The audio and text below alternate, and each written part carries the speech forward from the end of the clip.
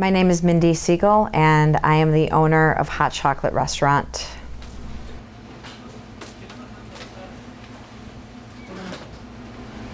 My specialty is pastries. I'm a pastry chef and baker by trade. Just happen to own a restaurant.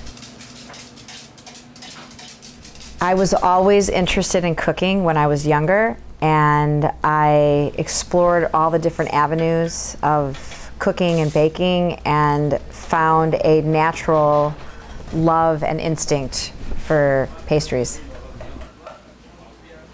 We're lucky to have 4 seasons in Chicago. I get to cook with all different kinds of fruits and vegetables and nuts and flowers, depending on the season.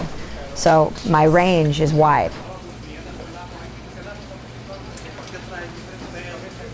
As time goes on, we are getting more and back into that local producer because it's more important to know where your products are coming from because we want to be healthy.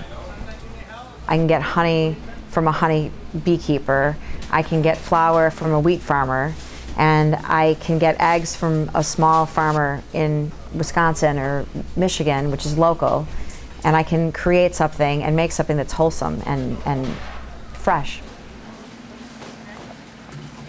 I think that my profession over the years has definitely evolved because the artisan movement has really changed and become very important in the past couple years.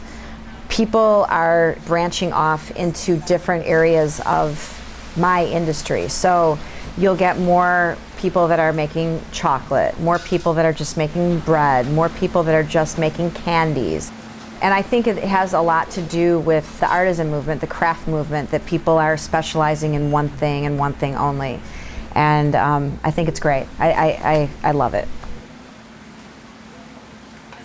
I can only imagine how baking was done back then. I probably would be afraid to use the practices that they used, but I could probably gather to think that some of our techniques are not that far apart, which would be cool to really actually go back in time and find out.